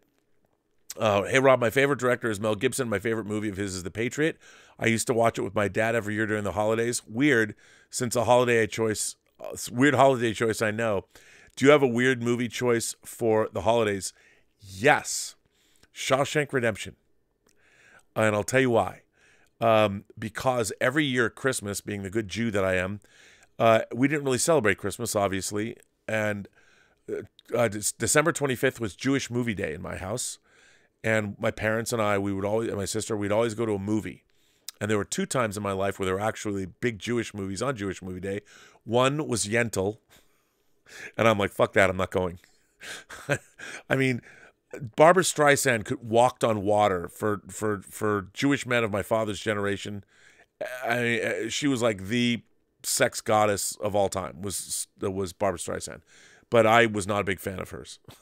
I mean, I like her now, but there's no way I'm going to go see Yentl for Jewish Movie Day. So I went skiing instead. I went up to Crystal Mountain. But then we got Schindler's List, which was the ultimate Jewish movie on Jewish Movie Day. So that was fantastic. But my favorite movie for the holidays is The Shawshank Redemption, because I used to read the story that was in different seasons that came out in 1982, the Stephen King book. Different seasons had 4 novellas in it. It had Rita Hayworth and Shawshank Redemption. That was the name of the original story. It had Apt Pupil. It had The Body, which was later turned into Stand By Me. And then it had another story that's never been adapted called The Breathing Method. And I read the Rita Hayworth and Shawshank Redemption because it was like 100 pages in the hardcover. And for whatever reason, I love that story so much. And then when the movie came out in, 94? I love the movie. I think the movie's one of the great adaptations of all time. And I love it. I was watching the 4K just the other night, and the 4K looks so good. So yeah, which is so that's, yeah, there you go. But Mel Gibson, I mean, as a director, he's a great director. I mean, Braveheart, Passion of the Christ, say what you want about Passion of the Christ. It's really well directed. I think, though, that my favorite Mel Gibson movie might be Apocalypto. If you haven't seen Apocalypto, you should see it. It's great. Hassan Chavez says, Andor won me over in the end. Well, Hassan, that's good. That's a good thing. Richard sends in a tip and says, isn't the whole point of Indiana Jones that he's a character who dislikes all the adventuring, tomb raiding, and femme fatales? It's just a means to an end for his real passion, the academia. Ironically, the character would retire as soon as possible. I don't know if that's true or not. Could you say that? I don't know. Look, I think that somebody who's as good, I think Indiana Jones does like the adventuring. When he says, it's the mileage, it's not the age, it's the mileage or whatever in Raiders. I think he likes it. I think he likes academia too. I think the guy for me, I like making movies. I like talking about movies. I like watching movies. I think archaeology is in his blood. And while he might not want to do these things. I think he has to do these things. He's compelled. Indiana Jones is the guy, you know, he wants to see these things and he wants to experience them. He wants to find them, you know. So I don't think it's just academia. By the way, that guy would get totally canceled if he were a teacher today. Did you see those girls in his class? Love you. I'd get in so much trouble. Richard goes on to say, I've been watching For All Mankind, and I'm pretty annoyed by the 16:9 LCD displays becoming ubiquitous by the early 90s. 16:9 was a marketing gimmick, and considering the ubiquity of lithium, they would likely have HD CRTs. Terrible show. Hope it's canceled. I know, Richard. I know you're kidding. And I know you're joking about that, too. No, one of the things I think is really cool about For All Mankind, even though it's a minor point, is that NASA owns all of the patents on the stuff it invents. And I'll tell you, CRT TVs, I know you're joking. I know you're joking. CRT TVs, heavy. I think they would do everything they can to not have glass or anything like that. And CRT TVs, you need the cathode ray tube. You need that. Who wants that? No, they would have come up with something new. That's just me. Let's see. Here is this is interesting. So we on our channel we have Roberto Suarez and Alex Montano. Alex is Mexican, but he lives in Colombia with his wife, and Roberto is Puerto Rican. So they came to me and they said, hey, we want to do an all-Spanish show on the channel. We've seen that, like Midnight's Edge has an all-Spanish show, and you've got Pauly from Latino Slant promoting the Latino culture on his channel. Love Pauly, by the way. And so they came to me and they wanted to make a show, and they wanted to call it, at first it was called Latin X-Force. And I thought that was pretty cool. And then they called it Latin X-Men. And I thought that was pretty funny because they were both explaining to me. Roberto said that the term Latinx actually came from some Puerto Rican scholars. And I thought that was interesting. But there was kind of a backlash. I mean, I had somebody write to me and say, you know, the term Latinx is like the N-word for black people. And I'm like, what? And Roberto said, that's not true. And I'm like, you know what? All this woke people are, I mean, I even hate saying the word woke anymore, but people are, we've got to come up with a different word than woke. A word that is more focused, I think, and we understand. So this comes from Jesus Barbosa. Mr. R&B, quick word to salute you for your higher quality work and expressions. As a Hispanic man, I commend you on working toward a Latinx man future program, but be cognizant that a greater majority of Hispanics do not embrace Latinx, a term I reluctantly accepted Latino when it first became Latinx term. I reluctantly accepted Latino when it first became a new label. By the way, I will not personally accept or respond to anyone addressing me as Latinx, because while I'm happy to address any Latinx who has expressed they prefer that denomination, I will not be named or defined anymore by others. I define myself. I rather do right than popular. This is simply a flavor of the year trend or fad. Bravo, sir. I totally agree with you. It is important to make clear to your audience also if you will be speaking in Spanish, because I already see the comments in messaging that you are not receiving with that expectation. No. I will be speaking in English because no hablo español muy poco. Because the show is absolutely going to be in Spanish. And we've done 2 episodes of it now. We're going to do another episode of tomorrow. It's a bi-weekly show, and it's in Spanish. My honest best wishes, Robert, for embracing and practicing diversity and inclusion. I believe in the intentionality of how you carry yourself, Robert. I'm over 59 years old, and I want you to know I'm rooting for your success. Éxito. I'm proud U.S. 2-time veteran, and if you feel like chatting or talking about Latino culture, I am in truth happy to talk to you in a rich and nuanced manner, given that I have worked with large multi-ethnic communities, as I have hosted large Latino events. I know you understand Latinos are not a monolithic body. Let's see. Adelante, forward, amigo. Adelante, adelante. Adelante, forward, amigo. Most respectfully, Jesus Barbosa. Jesus, what a great letter. Thank you for that. I very much appreciate that. Yeah, to me, I mean, like living in California, I think of Latin culture. First of all, I've been to Spain 5 times, and I think of Spain and Portugal and everything below the United States, meaning all of Mexico, Central and South America, is Latin culture and all of its, and it is a rich culture and not the same all at all. And I love it, and I love the people, and love the culture, and I think it's great. But I appreciate that letter.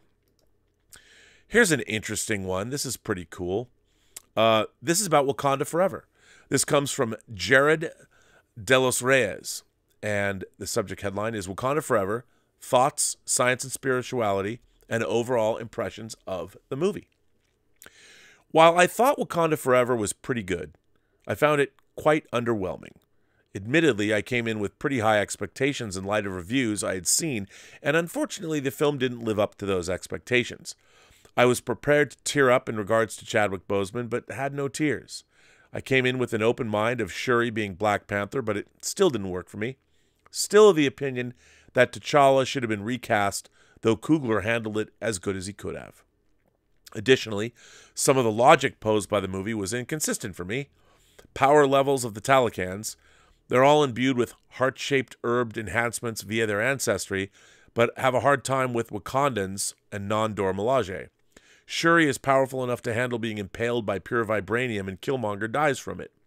Namor doesn't go to the water 20 feet away. Doesn't he also restore his power from oxygen via the air and not only the water? I found myself thinking, huh?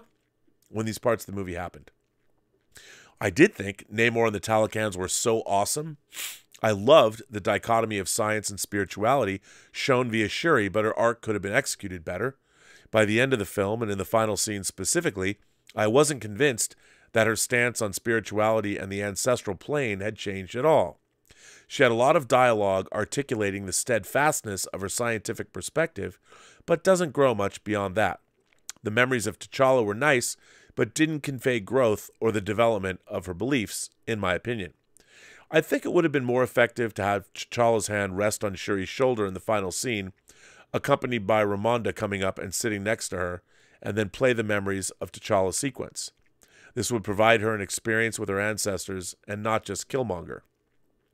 It would bring not only her prayer to Bast at the beginning and her conversation with Ramonda at the river full circle, further developing Shuri's character, whilst also providing more to say in regards to this idea being brought up in the film.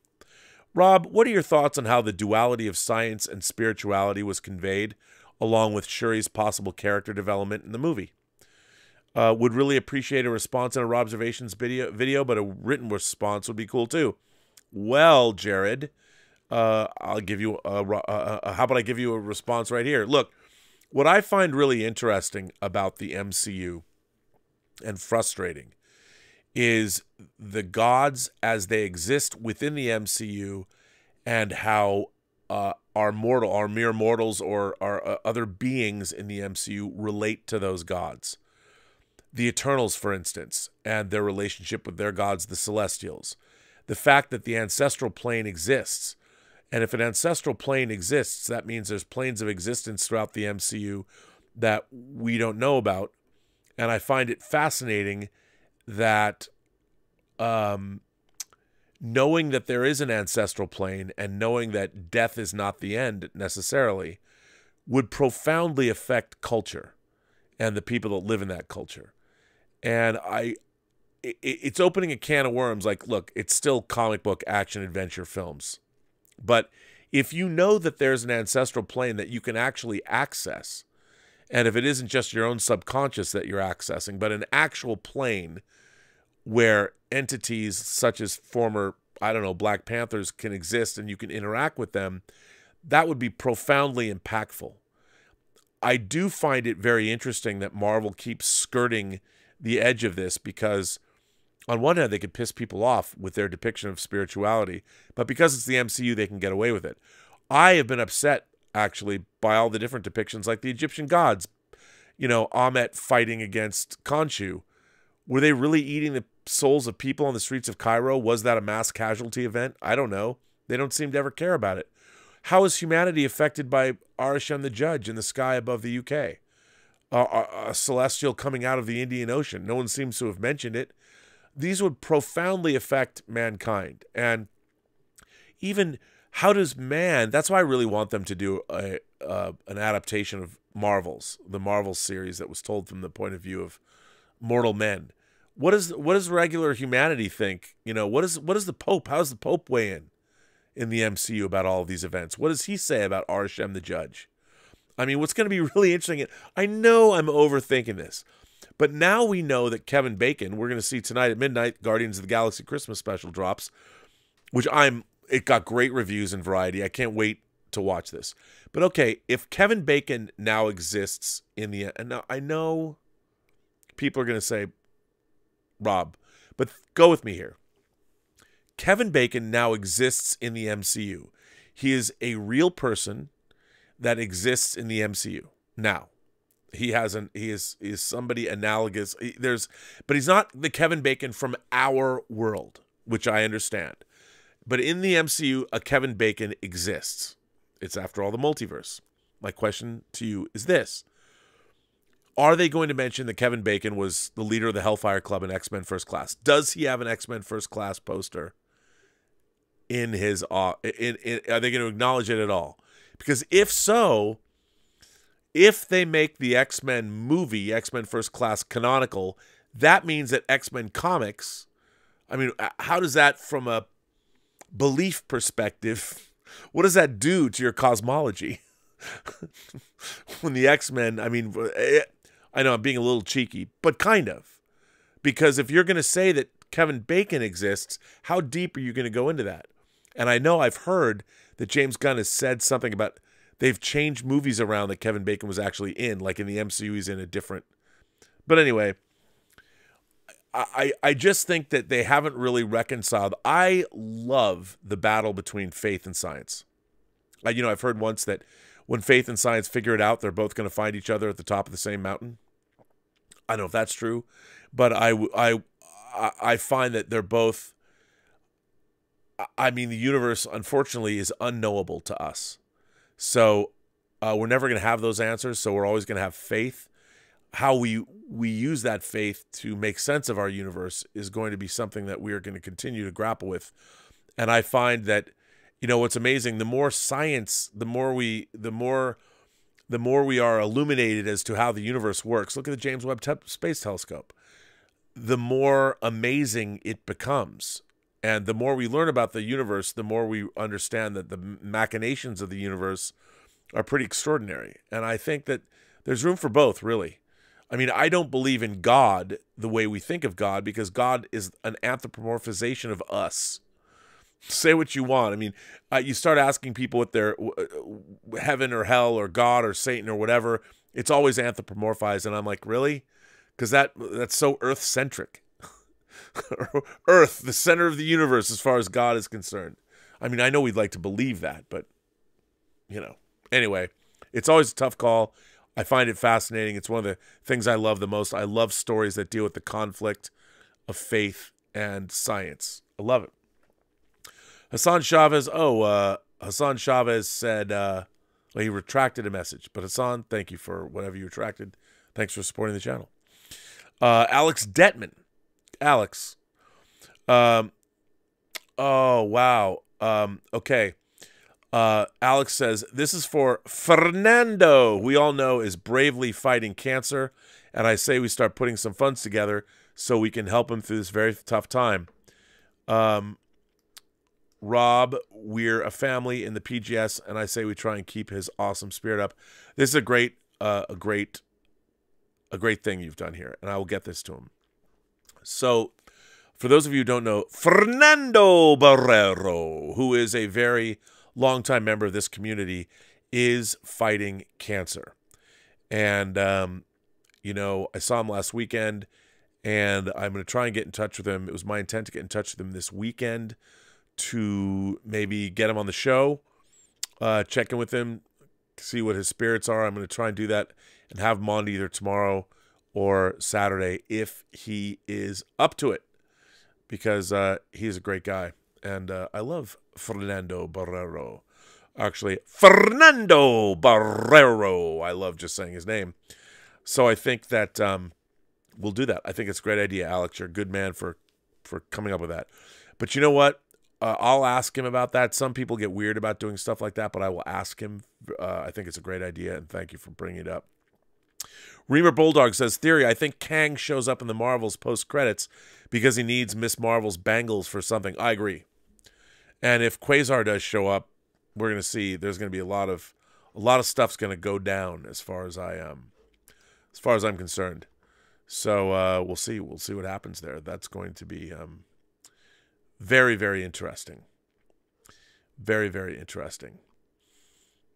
Did I read this? This is really interesting. I'm going to read this anyway. I think I've read it before, but I think it's a good read for today. Is the rise in streaming contributing to societal divisions? And this comes from Joseph Weeks. Joseph says, hello again, Viceroy. As most people do, enjoy the benefits of the rise in streaming. The immense wealth of quality content it provides at the tip of my fingers is incredible. However, I do get concerned and saddened by one of the effects that streaming services have. There is a societal trend of everyone becoming increasingly isolated. Takeout is replacing dining in. Online shopping is replacing the mall. And streaming is replacing the movie theater. The result of all this is that the average person is retreating heavily into their own world and being less forced to interact with people outside their own inner circle.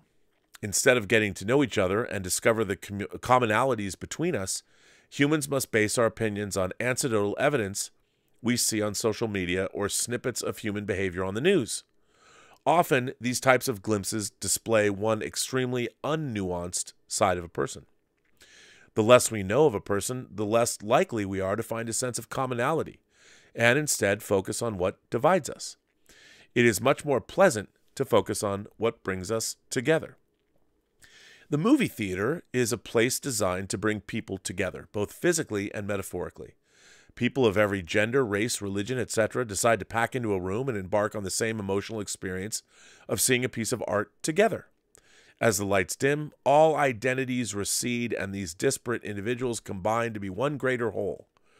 In moments such as Toby's return in No Way Home, or Cap whispering, "Avengers assemble" in Endgame, when the whole audience cheers in unison, everyone works together, and for a few hours forgets the differences between them.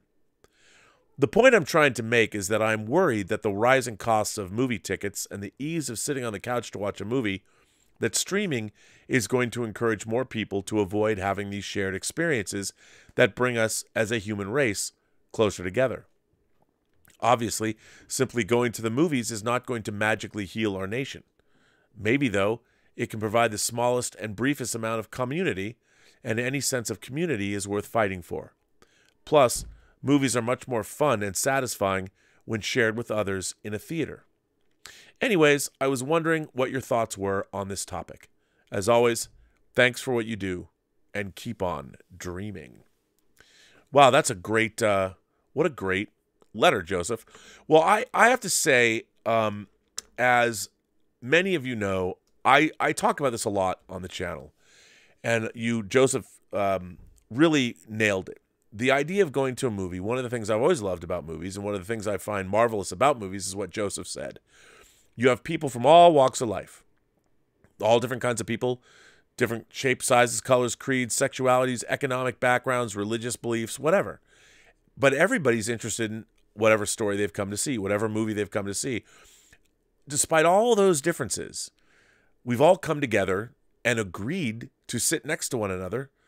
I mean, nobody seems to ever care. I don't really notice because I don't pay any attention, but you know, all those differences melt away when you go to a movie theater, especially now that you can pick your own seats. You never know who you're going to sit next to. And you sit down into a movie theater, and you trust that your fellow person next to you is there for the same reasons you are. And hopefully they're not going to be looking at their goddamn phone I mean, I like to, when people are on their phone, I like to do things like whisper in someone's ear, if you don't put your phone away, I'm going to slit your throat from ear to ear. I find that works for me. No, but seriously, everyone sits there to have a communal experience together, and that's when it's most fun. I mean, when I saw Wakanda Forever, it was an incredibly diverse crowd, and I was sitting behind a group of like 10 black women, and they were crying. I mean, I felt the emotions. I mean, the emotions were emanating from them. But what was the best part about it was I didn't think they were necessarily Marvel Cinematic Universe fans. They were obviously fans of Chad Boseman and Wakanda, but they stayed not just through the credits. They didn't get up. They were talking amongst themselves, and they were having conversations, and I kind of waited. I was eavesdropping, listening, and their commentary was fascinating, and how much the movie moved them and all that. And it took them, the ushers had to come in. They had to clean up the theater for the next showing. We got kicked out. I was just kind of sitting there listening to them talk.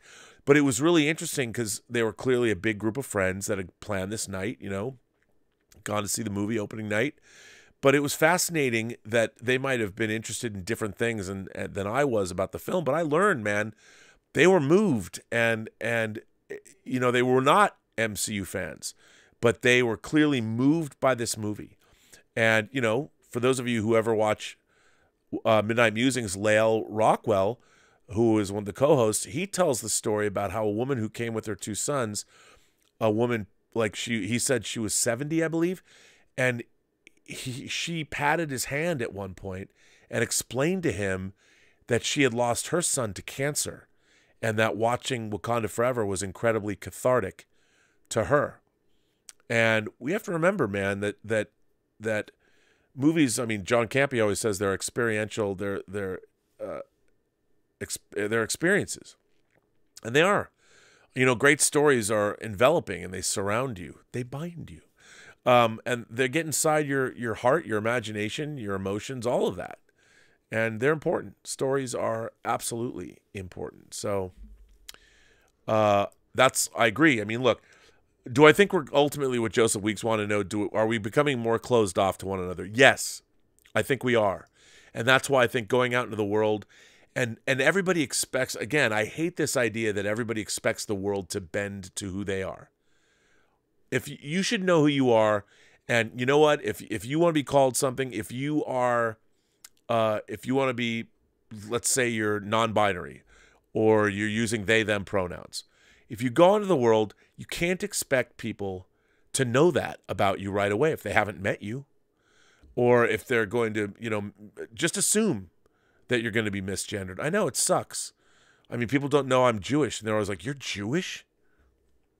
I mean, I was adopted into a Jewish family, and then I found out my biological mother was Jewish. So yes, by all intents and for all intents and purposes, I am Jewish. My family built a chapel at a synagogue. I had to go to Sunday school and religion school most of my life. I had to learn Hebrew. I was bar mitzvah. I'm Jewish. But, people, I don't get mad when people misreligion me. I don't look traditionally Jewish, but I don't get pissed when people go, "You're Jewish?" I mean, yes, I understand I don't look, and when I went to Israel, I was very surprised that a lot of people didn't look Jewish either. But I don't get mad about that. I don't think people should get mad about that. I think people need to go out in the world and be more tolerant, and remember that the rest of the world is not paying as much attention to you as you think they are, or as much as you might want them to. And I think we all need to get away from our computers and go out into the world and interact with people, because it has been my experience, and I've traveled around the world, that people are pretty great. Yeah, there's assholes out there, and yeah, you got to make sure that you're not in places where a criminal element's going to come after you. But for the most part, I've been to Asia, I've been to Europe, the places I've been to the Middle East, people are pretty great. And for the most part, I've even been mugged in a foreign country in Australia, and I love Australia. But you can get mugged here too. For the most part, people are pretty great. And I've discovered when you sit down with people and show genuine interest in them, talk to them, ask them questions, they're delightful. And we need to do more of that. I think we got to get offline and stop arguing about all the things we argue about and just go enjoy people. Go enjoy the world. It's much better than the internet. I'll tell you something I did. So we have relatives in town I did not know this, but 25 minutes away from my front door, if you drive up into the mountains and you get to 5,500 feet, I'm in Southern California. They discovered about 100 years ago, it's the perfect elevation to grow apples. This is 25 minutes from my door, right up in the mountains. There are wineries up there. There's places that make incredible apple brandy that's 90 proof. It's tasty. 25 minutes from my door. I didn't even know that. I've lived in Southern California for like 30 years. I had no idea that this place was up there. It's beautiful, unbelievable. And I wouldn't have known that. Just get out of the house. Go find some shit. Go do some things. I've often said, play a game with yourself. Call up not that game. Call some friends up, and once a month, take a trip. And take a trip within 120 miles of where you live. Doesn't matter where you live. Find a place to go that you've never been. I guarantee you that there's a place to go within 120 miles from where you are, and go there. Go there with no agenda or whatever. Find some place that seems interesting. Get in a car. Pick up your friends at 7 a.m. You all leave at 7. You'll get to wherever you're going at 9. Do it on the weekend. And when you get there, go have a meet. Go to a local diner. Walk around. Talk to people. You know, it might not be the most interesting place in the world, but people live there. Find out. There's got to be something interesting about it. Go to a church. Go to a church. Talk to a pastor. Say, hey, look, we decided there's 4 of us. We take these trips, and do it once a month. Change your life. I swear to God. Just try it. Martino, the man who created Playtrack, and I owe him. I will send you the dialogue I owe you this week. Martino says, wow, finally catching you live. Happy Geeksgiving. Well, Martino, you're a good friend, and I wouldn't be where I am without you today. Literally. So it's good to see you. Thank you. And of course, people love that last episode of Playtrack. If you have not seen Martino Simone's episodes of Playtrack, they're very fun. And there's 4 of them on the channel, the Burnettwork. Check him out. Playtrack episodes 0, 1, 2, and 3. And he's working on episode 4 now. And they keep getting bigger every episode. Squirt Russell says, the past is dying like shrimp on my breath. Punish us. The past is always dying. It's been dying forever. Terrier says, if the world would bend to me, I'd be a gummy bear. Well, yes, you probably would. And who's to say you wouldn't be? But, you know, I like that.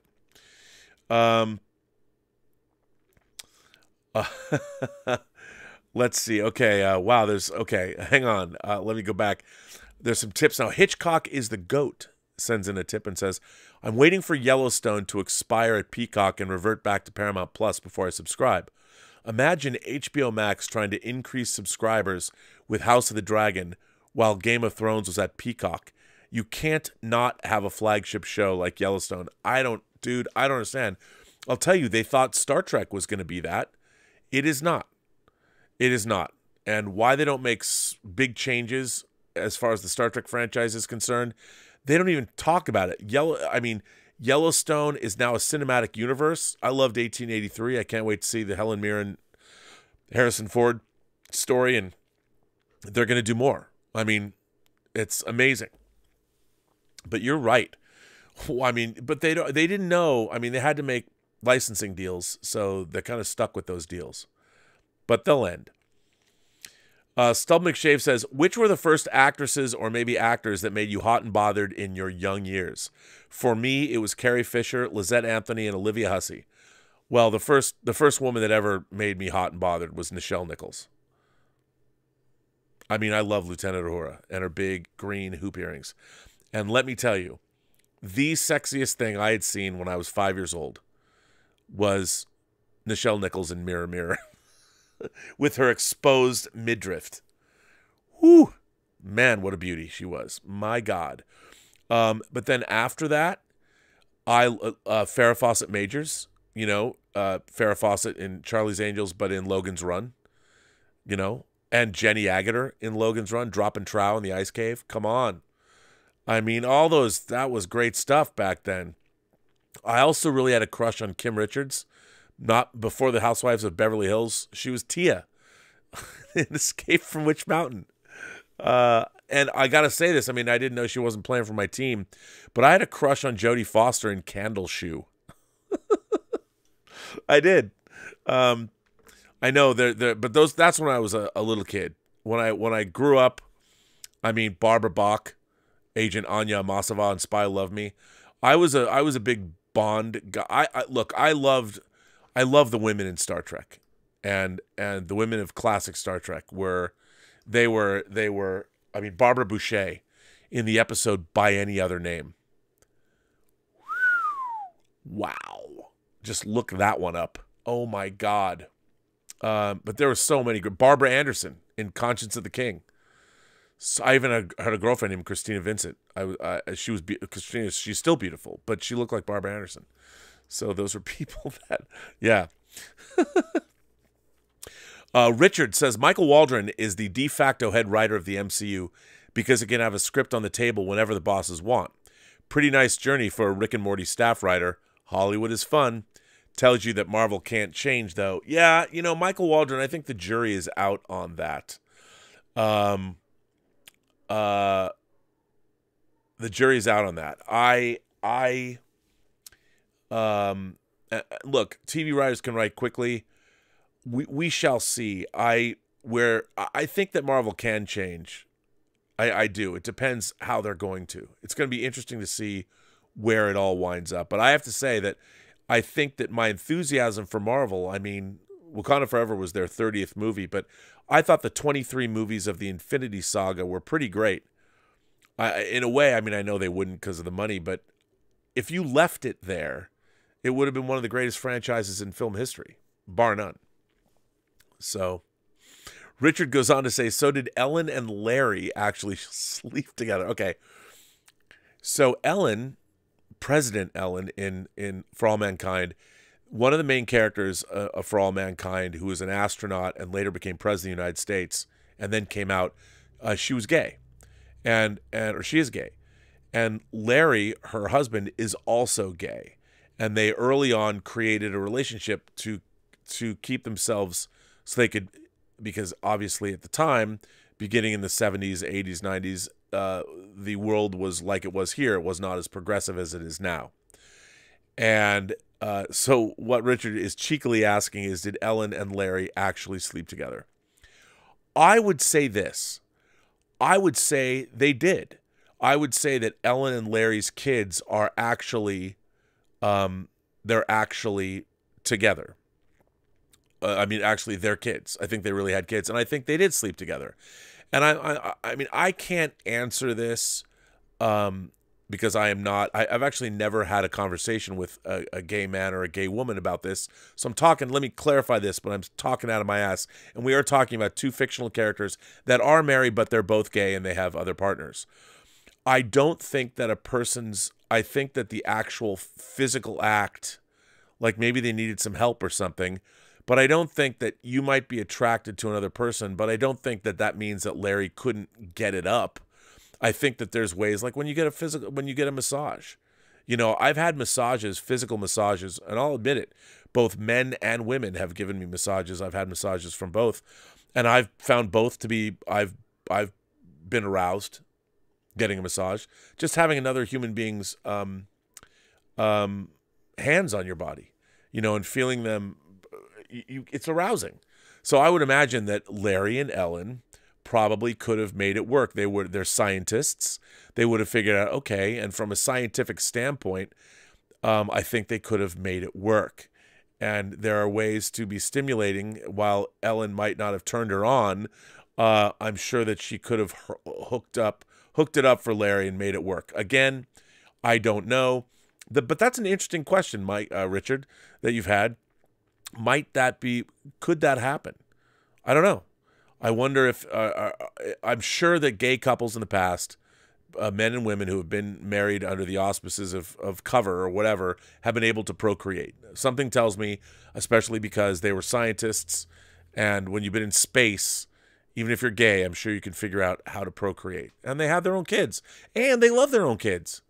And I think that's an interesting question. Maybe they'll deal with that in season 3. Who knows? We shall see. Yeah. There you go. Well, listen, ladies and gentlemen, boys and girls, I think I am all caught up. Let me just make sure. No, I'm not quite caught up. Mikey Lito says, I wanted to like The Fabelmans more than I did. I can't wait to hear your opinion of it. It's a highly personal movie. The menu is great, by the way. I'm seeing all these movies this weekend, so I will do that.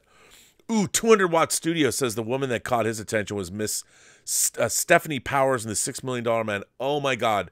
Stephanie Powers was, not only was she hot AF in The $6 Million Man, she was an alien. So, what's not to love? What's not to love? So, yes, that Stephanie Powers, that's a good one. I love Jamie Summers. Lindsay Wagner did it for me, too. Now that I mention it. And on that note, everyone, I want to wish, first of all, everyone a very happy Turkey Day, a very happy Thanksgiving. Thanks so much for listening to this stream. I want to thank everybody for writing letters in. If you want to write letters in, you can send them right down there at postgeeksingularity.com. I changed the name of this channel back to the Burnettwork originally mostly because it's more of a YouTube issue, because you can still find us as the Burnettwork. So it's the Burnettwork, home of the Post-Geek Singularity. We're not going to change much around, but the YouTube channel is going to stay as the Burnettwork, at least for the time being. I hope you're all with those of you who are Americans, or with people that you love, or not, with people you hate, but you get good food. Either way, be with people. If not, go see a movie. And I want to thank everybody for generously supporting this channel via Super Chats and tips. I want to thank my moderators. Lord Toth is here. I love when Lord Toth is here. Tom Jr. Jackson's here. I think, I don't know I think that's who else is here. Yeah, I want to thank you guys for being here. Louise X Sparrow was here too. And Louise, I'm going to get you to watch season 3, and I think you're going to like it. But anyway, I want to thank all of you for being here and all of those things. And now I'm going to let you guys go. But remember, every person you meet has a story to tell that you have yet to hear. And all you have to do is listen. And with that, I will say to everybody, have a better day. And watch Andor. And tell me what you think.